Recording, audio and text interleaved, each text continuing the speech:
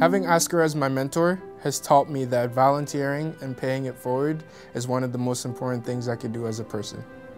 I've been with Johnson & Johnson for 11 years. I'm currently the North America Program Manager for our Contingent Labor Program.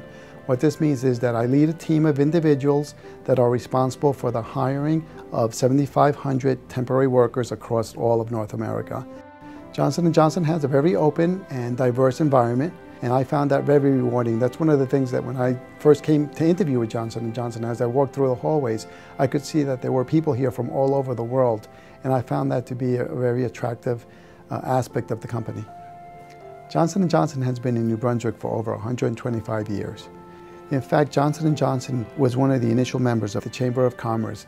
We have partnered with them to give back to the community. Back in the 80s, Johnson & Johnson teamed up with the Middlesex County Chamber of Commerce as well as the City of New Brunswick to revitalize the city. We wanted to make sure that that city would be thriving for at least another 125 years.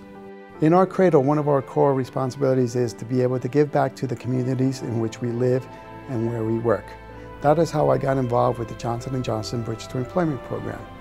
The Johnson & Johnson Bridge to Employment Program has several chapters globally.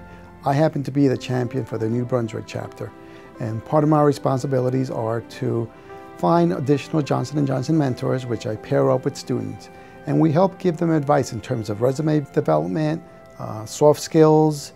We help them with their classes, and we help them navigate their high school careers and eventually on to college. I personally have two daughters who I helped navigate the whole college entry process. I'm very proud of my daughters. They both attended excellent universities. And I had done all this research along with my wife in terms of what a student needs to be able to really be competitive in today's world. And I didn't want all that research to go to waste. Another aspect that I liked about the program is that I felt I could really relate to the students. I grew up in a single mom environment, struggled with my mother to get through high school. Luckily, I did go to Rutgers and graduated with a degree in computer science. But I felt that having experienced what a lot of these students are currently experiencing would really help me relate to them and help them see that it is possible to be successful. And we have a little saying with the students, we call it grit. It doesn't matter how smart you are, what your IQ is, it doesn't matter how much money your family has, it's the grit. You have to have that grit, it's that will and that drive to be successful. Oscar has taught me that grit is really important to achieve my goals.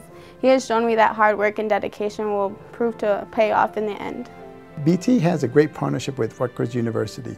Dr. Kamal and his team help us get all the tutors, the instructional material, as well as places where we can meet on Saturdays.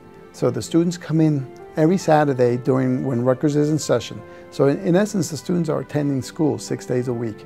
But that is where they get their SAT prep classes that really help them succeed.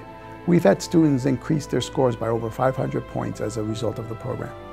In the future, I hope in attending nursing school and to attend law school afterwards. Oscar has helped me in my college selections and has proven to me that I have unlimited potential.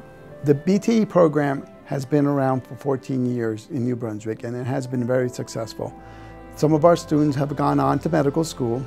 In fact, one of the students that I personally started to mentor 8 years ago, Victor Mensa, will be attending medical school this coming fall at Robert Wood Johnson.